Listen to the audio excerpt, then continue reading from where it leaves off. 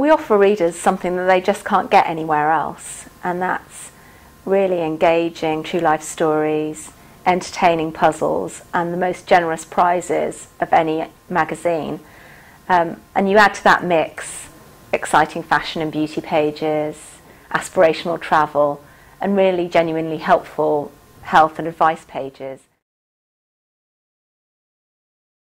Take a Break readers come from all walks of life, and they're all ages, from the 20-something single girl who loves our fashion and beauty pages and real life stories, to the busy mum who's juggling home life and work and just wants a bit of me time to relax, to the over 50s who enjoy our travel and our health. I think the Take a Break reader is a really optimistic and positive person. Yes, she's got hopes and aspirations, but she's happy with her life and she makes the most of what she has. Take a Break, we don't just tell stories.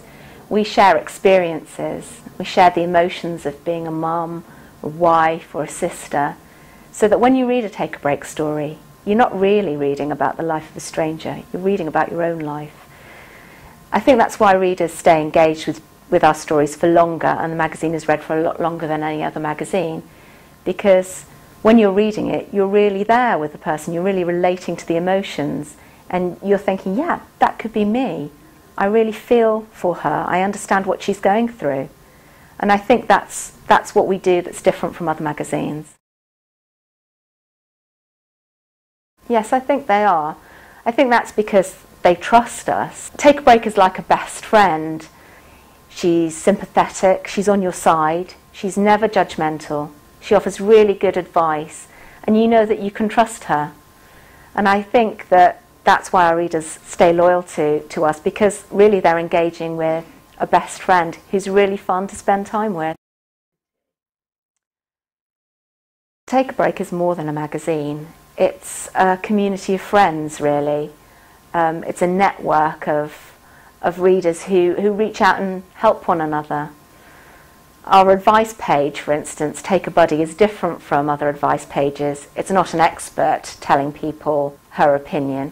It's readers sharing their own experiences and helping others in that way. We set up the Chums for Mums network, in which new mums reach out and help one another through difficult times. That's run through our website, and it now has almost 14,000 members, all readers who've been brought together by the magazine. I think Take a Break will still be number one. And that's because we'll still be telling amazing true life stories that are the stories of our own lives.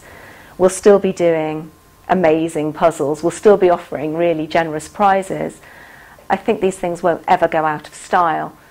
I think people are even more interested in the lives of ordinary people than they have ever been before. And I think we'll only get stronger as people become dissatisfied with shallow celebrity titles.